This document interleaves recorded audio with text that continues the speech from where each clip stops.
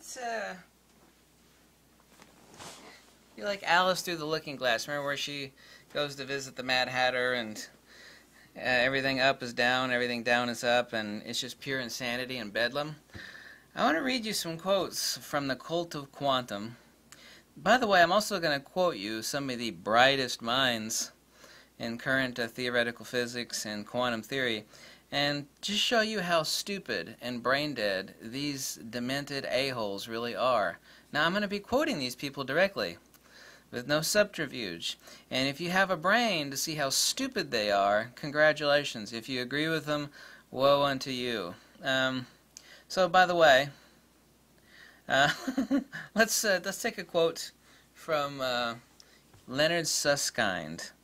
Okay, now this is a professor of theoretical physics and the priest of quantum mechanics. Him right alongside Tricky Dick, or as I call it, Richard Feynman, are the leaders. Now Feynman's dead now. Now here's Leonard Susskind. When common sense and intuition failed, we, the insane relativists is what he's meaning, had to create a new form of intuition based upon abstract mathematics. He means unreal nonsense. When common sense fails, in other words, they had to use something other than common sense to create this crap. When common sense fails, we must create uncommon sense. This is a direct quote from this moron. Isn't that fascinating? Now, Niels Bohr, well, he's highly lauded as a genius. Let's see, quantum insanity. This is a quote from Niels Bohr. Everything which we call real must be made up of things which cannot be real. Now, that is a highly acclaimed founder of quantum mechanics who basically said everything that we think is real is made up of imaginary shit like unicorns and leprechauns. That's basically what he said. Now, let's quote Richard Feynman, or I call him Tricky Dicky. He's dead now. This guy is a serious religious figurehead, and it is a religion, quantum is. This is a quote from Richard Feynman. The more you see how strange nature behaves, it's only strange if you're a moron and you can't decipher Mother Nature, the harder it is for us to make a model that explains even how the most simplest of phenomena, like magnetism, works. Theoretical physics has given up on this pursuit. He basically said this stuff is too complicated for us to figure out. We've given up on it. Let me quote you Nikola Tesla on these morons. Now, Nikola Tesla lived before Feynman, but this same sort of sick Einsteinian atomistic relativism existed in the days of Nikola Tesla. Nikola Tesla says, all literature on this subject, i.e. relativity and curved space-time, a la the moron Einstein, is futile and destined to oblivion.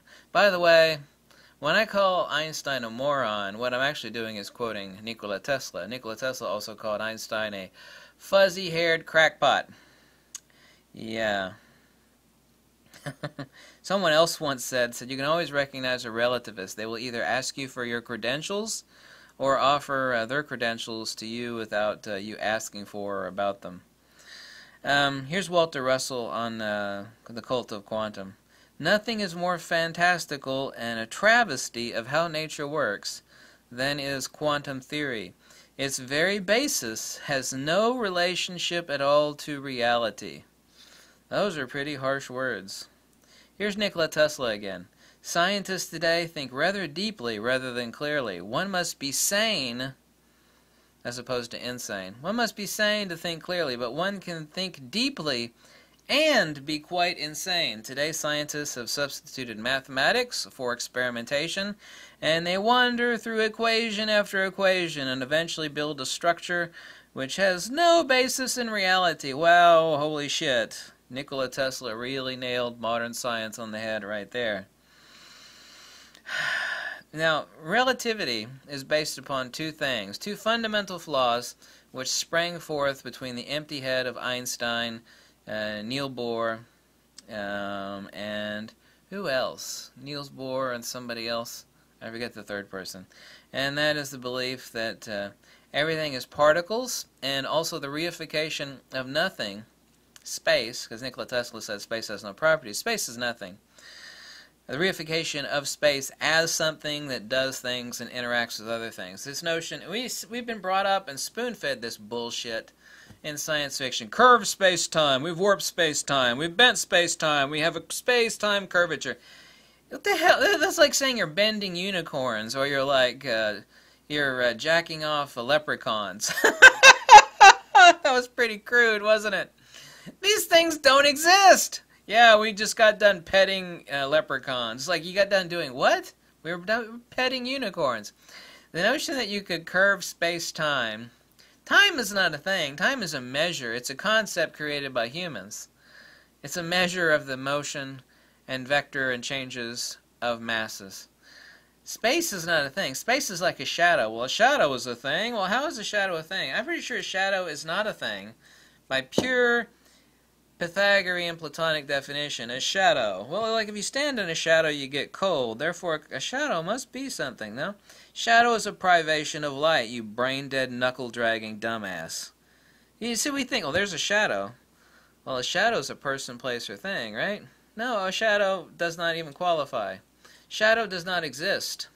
A shadow, this is called a reification of a posterior attribute. It's a fallacy. You can't reify a shadow as something that does something and acts on other things.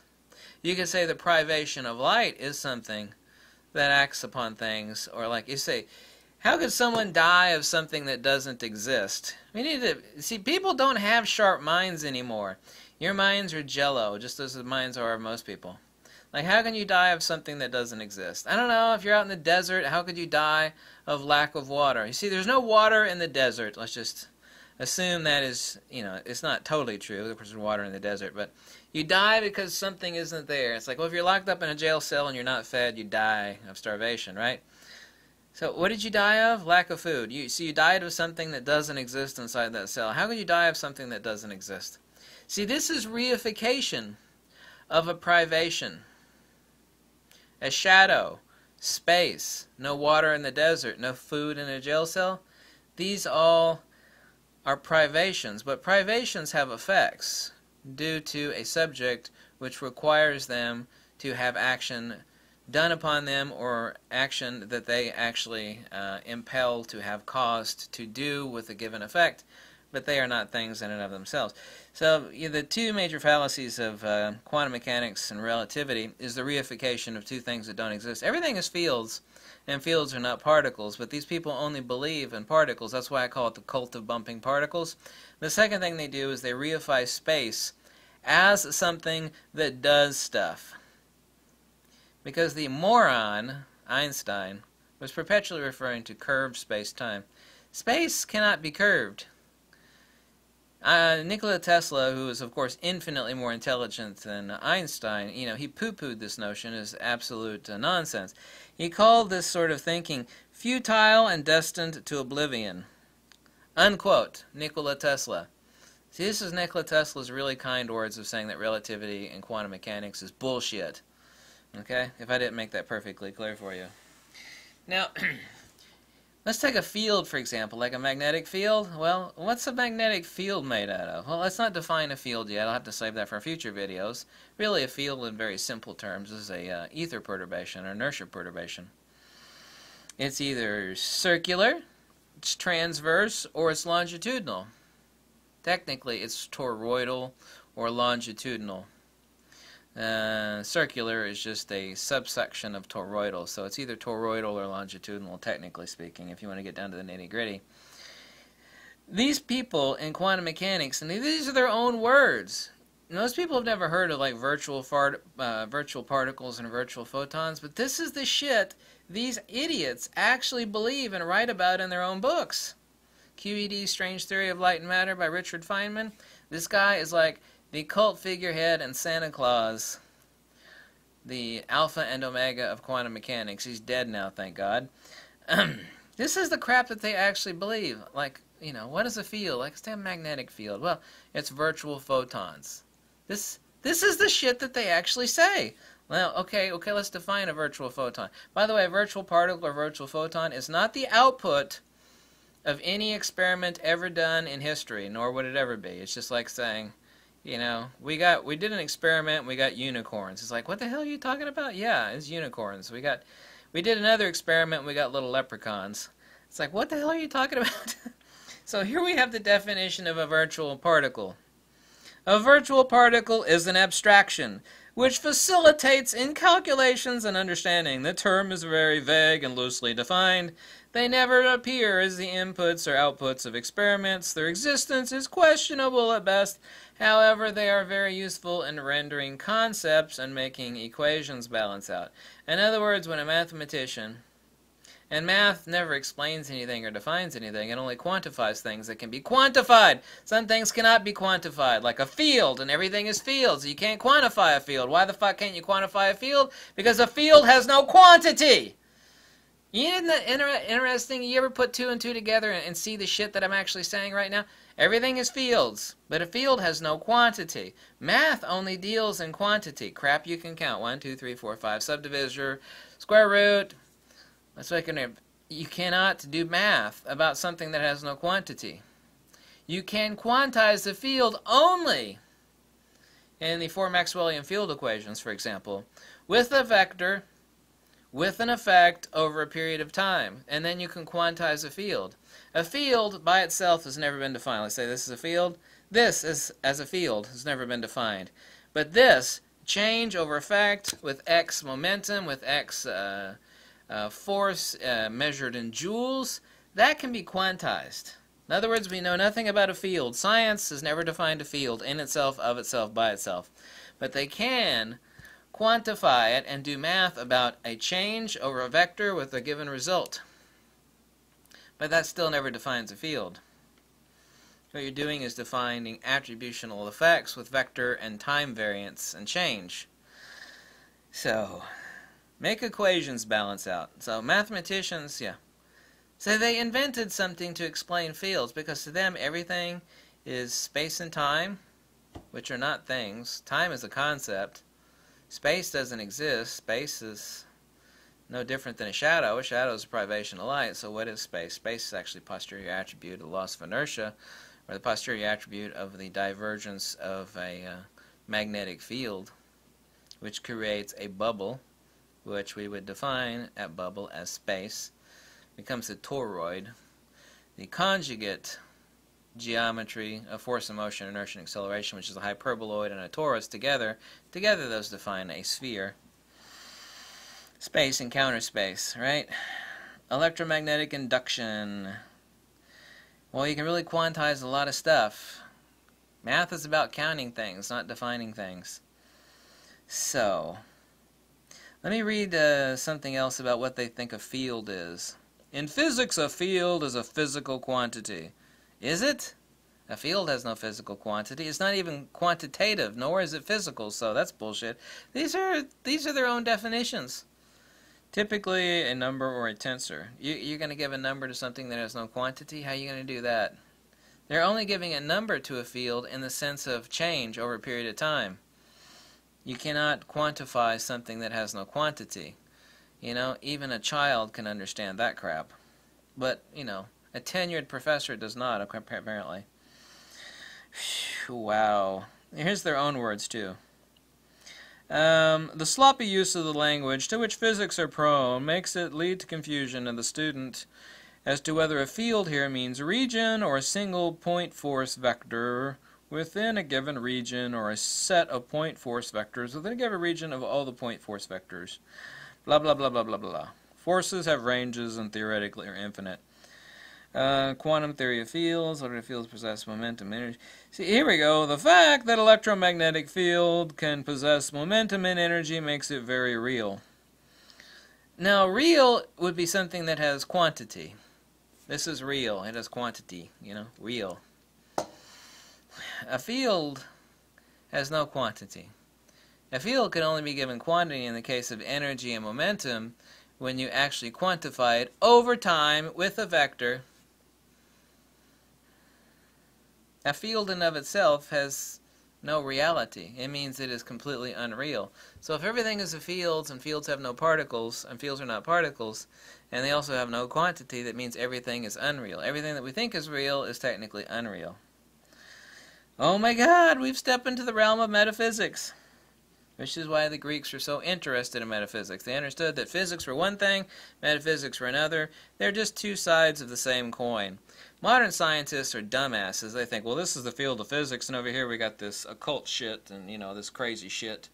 And metaphysics, we got the real stuff over here, science and tenure professors, and we got, like, Madame Tussaud and her crystal ball and metaphysics of it. Yeah, pretty sure the ancient Greeks and Pythagoreans, Plato, Aristotle, Pythagoras, they were smarter than modern scientists by leaps and bounds. They understood that metaphysics and physics were one and the same damn thing. Just different sides of the same damn coin. A particle makes a field, and a field makes another particle in the field. If you don't understand how stupid these assholes are, then you're missing something. Because they are literally that stupid. Nikola Tesla was right. I mean, this sort of stuff is crap. You know who James Clerk Maxwell is? People think, well, Tesla was the godfather of electricity. No, really, James Clerk Maxwell was. More so than Tesla was. Even Tesla would agree to that, if they'd been concurrent creatures. Here's James Clerk Maxwell. From his book, Treatise on Electricity and Magnetism. The medium of propagation, the ether, must exist. The medium must be prominent throughout our investigations. Now, this guy, the equations that he writes are absolutely astoundingly long. Some of them are countless pages long. James Clerk Maxwell was a genius. You don't know who James Clerk Maxwell is, you're not too smart. All the greats of electrical theory, the people that actually gave you the modern world, by today's standards of theoretical physics and quantum mechanics and the other assholes that we, put in place as tenure professors, they would have referred to these people as like spiritualists and metaphysicians because they all believed in the ether. Steinmetz, Charles Brodie Steinmetz, James Clerk Maxwell, Nikola Tesla, Oliver Heaviside. These are the people that gave you the modern electrical world, not assholes like Niels Bohr, Einstein, and Richard Feynman. Those people were butt-scratching dumbasses. I mean, this is the crap that these people wrote. I mean, what else can you say about me? See, when common sense fails, we must come up with uncommon sense. Oh, really? Well, that sounds like a really profound statement right there. Everything which we think is real cannot be really real. Richard Feynman. The more strange we see how nature is, the more impossible we are to understand how it works. Theoretical physics has given up on their pursuit of explaining this.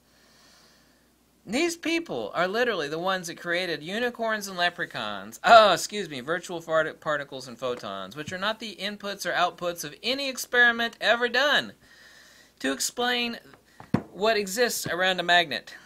When we talk about a magnetic field, they literally quantized it because they don't believe in things that have no quantity. If it doesn't have quantity, it doesn't exist at all. It can't be, there's just no chance. So they had to quantize. What's going on between... These are their own words. What's going on between two poles of a magnet? Virtual photons. Really? You just said leprechauns and unicorns are what's going on between two poles of a magnet. Yes, virtual photons. Yes, that's what's going on. Virtual photons.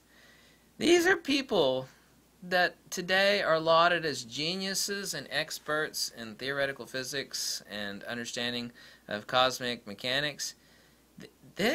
Society is F-U-C-T. Yeah, I said F-U-C-T. People are so dumb. You see, when we start making heroes out of dumbasses like that, and this is the sort of crap that they produce, humanity is screwed. Well, no, we got TV sets and computers and Apple Watches. We're such an advanced society. No, we're not. That's technology. Technology has nothing to do with wisdom or comprehension of Mother Nature. Wow. The more you go down this rabbit hole, the more you'll understand how stupid these people are. And even more stupid than them are the people that believe that these people know what the hell they're talking about. It's absolutely amazing. It's astounding, the stupidity. It's just mind-bogglingly dumb. Stupid people eat this crap up. I mean, that's what they make science fiction out of. Star Trek, Star Wars. Where we've curved space-time. We've got a tachyon pulse. We've got gravitons.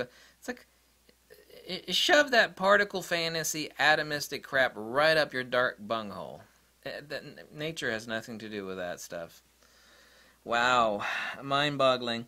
Hope you like these videos. There'll be plenty more to come. If you like these videos, you can always make a small donation because I live cheaply and poorly. And, yeah. Or you can tell me to jump off a cliff. Whatever makes you happy. It doesn't matter either way. Bye.